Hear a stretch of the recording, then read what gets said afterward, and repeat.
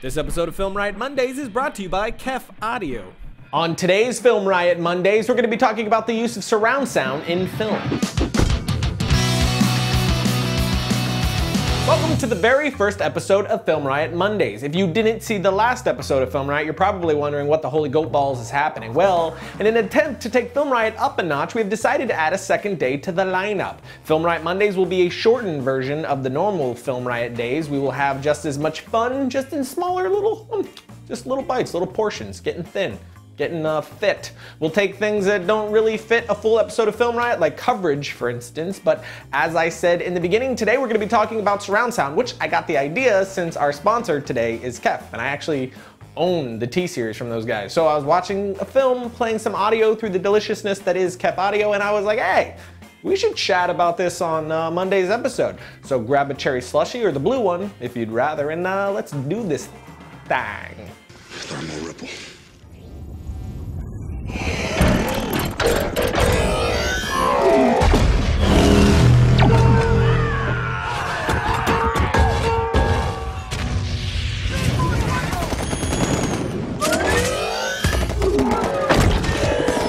Now, I have talked on the show before about how important audio is to your film and how good sound can make you forgive bad visuals.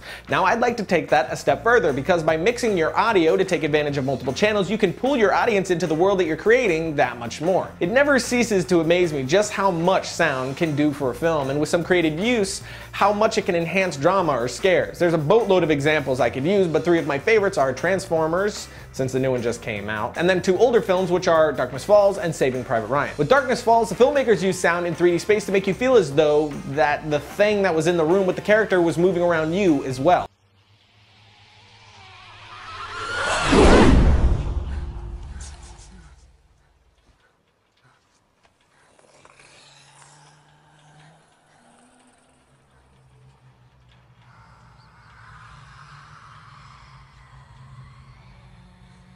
So we would hear that creepy sound it made moving behind us, then to the right of us, just the same as it was to the character. I remember thinking in the theater how much more effective the scene was because of this. You just felt like you were in the room with that character, which made the scene that much more tense.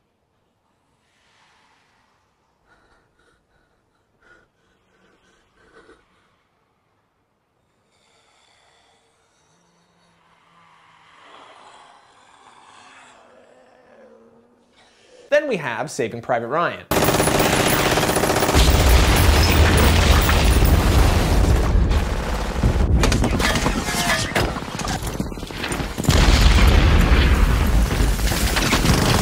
I think the main goal the filmmakers had for this movie was to try to give us some kind of understanding of what those soldiers did for our country, and to do that, the filmmakers had to immerse you as much as possible in those moments and on that beach in the case of the D-Day scene.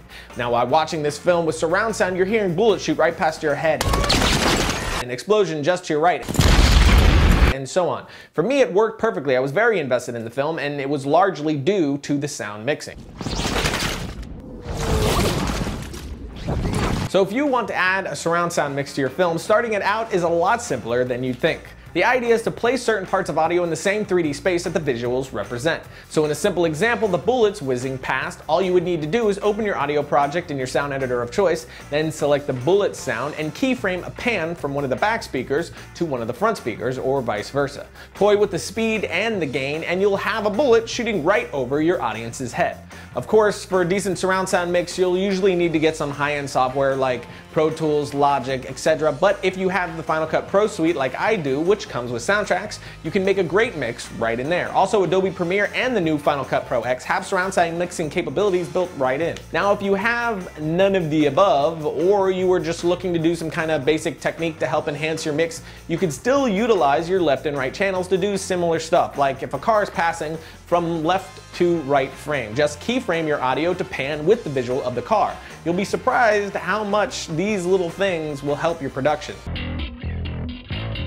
For those of you out there who do not already know Kef, they have been designing and engineering high-end, innovative speakers in the UK since 1961. And they've now pushed the envelope even further by making a truly thin loudspeaker. We're talking only 1.4 inches thin. It's like a regular speaker after a diet. The new T-Series from Kef looks incredible and sounds even better. Skinny as all get out, but it'll punch your face out with sound. that's possible. I actually just upgraded my surround sound system a few months back to KEF, and I gotta say the difference in clarity of sound was just insane. My old speakers sounded muddy and gross compared to KEF. It's like they took a regular speaker and then introduced it to Jenny Craig. KEF is actually going to be giving away a set of their T-Series speakers every month for the rest of the summer. All you have to do is follow them on Twitter and you are entered to win. It's that easy. Just follow them at KEF_direct and be automatically entered to win a T105 full 5.1 home theater system, which is exactly the one that I have, and I highly recommend. I want to lick it, but I won't, because that'd be weird. The speakers have a retail cost of about $1,500, so if you're on Twitter, you're probably going to want to go ahead and just start following them right now. Again, that's at KEF_direct. Jump over, tell them we sent you, and thanks again to KEF and the new T-Series Slim Speakers, Serious Sound. I'm not saying it'll get you dates, but it definitely won't hurt your chances.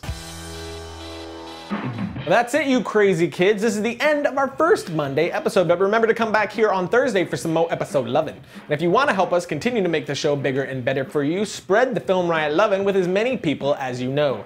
Make this baby a bigger show. I don't know, I couldn't think of anything.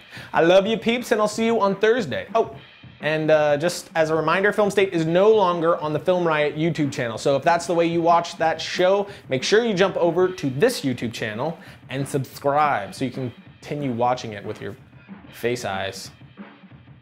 Bye now. Should I walk off? Because it's the first. Goodbye. Because it's a Monday. We should, okay.